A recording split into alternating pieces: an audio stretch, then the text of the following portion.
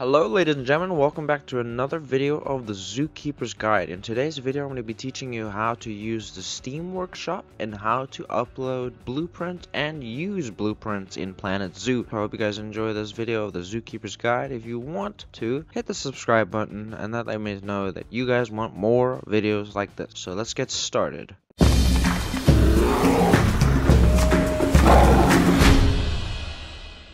Alright, so let's say you're building a zoo. So this is the current zoo I'm kind of working on right now. A lot of this built right here is built upon some inspiration and quite a lot of hours of kind of thinking through. But if you want quick access to quick builds and you don't want to spend the hassle time, let's say you're just having a lazy day and you don't want to build much, so you want to access blueprints. So you'll have blueprints that are all labeled here. So I have hundreds upon hundreds of blueprints already downloaded. So the quick way you can access that is by hitting Shift and Tab, and that automatically opens your Steam on your desktop. I'm going to be very intrigued how this will come into play with the console edition, but once we get there we will figure that out. So once you hit Shift and Tab, it'll open up your Steam. All you want to do is, if you're not on the workshop, you want to come down to this bottom menu right here and hover over this like wrench. So that'll be your Steam Workshop, and that'll pop open your Steam Workshop, and there you go. The world is your oyster. So if you're coming looking for inspiration,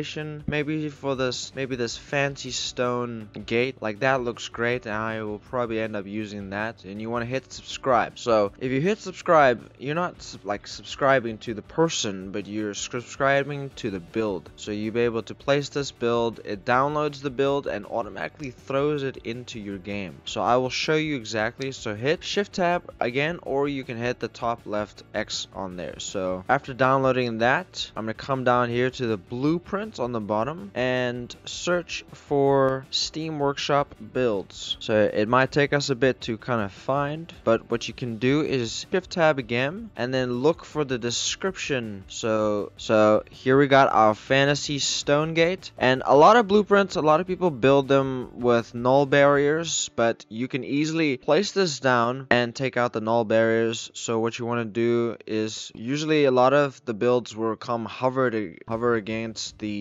surface. Maybe I should get a flatter piece of terrain going. Rotate that and hit X on your keyboard, bring it down. That'll lower it all the way to the ground, and you can place it as you require it to be. So just until everything is kind of touching the ground, and that looks great. So place it down and it'll place on its own. And what you can do is go over to the barriers tab and basically just start right clicking on everything that's the null barriers. And so what I do is, for the scenery, I've started to build my very own bit of scenery and buildings, but if you have lazy days like I do and just want to have quick blueprints to build something spectacular like this, because I think this would be something that would take me a long time to build. So there you go. That is a quick tip on how to use the blueprints, as well as, if I think I'm missing a topic here, so there's also the topic of building and uploading your own blueprints. So what we're going to want to do is come to the construction tab. I'm going to build a quick fence and show you guys how to do this. So just a simple fence post piece like this. What you're going to want to do is come down to the bottom, hit the multi-select, highlight and drag over it. You're going to want to come to merge scenery into a group, and that's going to make it as one post. Even if you don't want to post it, it's as easy as just doing that. So you want to come here, say save as blueprint. So I have a lot of blueprints going as ready. I haven't uploaded much of them, but I want to go new blueprint,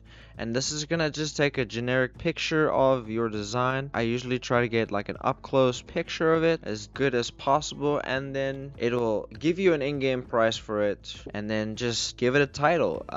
Let's say log African fence. That works. And maybe a description, a African style fence made out of logs and totem poles. So basically I use some totem poles and some logs, generic. And then you're gonna want to come down to the blueprint tags, and for something like a fence, you're gonna want to come either to zoo entrances or a habitat. So basically habitat will be a good blueprint to use. You can use other as well. So anything that just generically just sits nice fence. So I'll basically also do like other scenery, and then you can also do species tags if it pertains to a specific animal. So then what you want to come do is create blueprint. That is going to create a blueprint for you. So your fence is on your blueprints right here. So what you want to do is come to the blueprints tab, come over just above the Steam Workshop, my blueprints.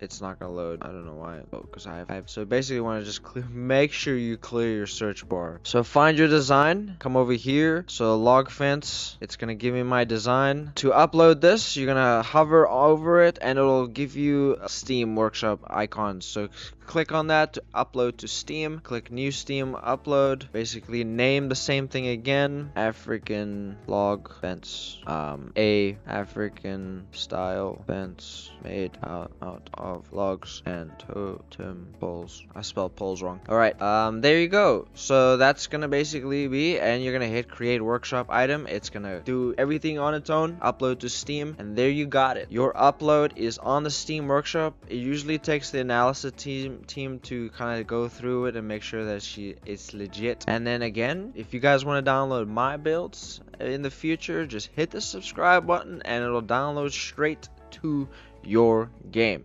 If you guys found this very useful, I appreciate all the support and everything that's going on in the videos. And if you guys found this useful, hit the like button, and I'll catch you guys in the very next video. Thanks for watching this video on Zookeeper's Guide. I'll catch you guys later.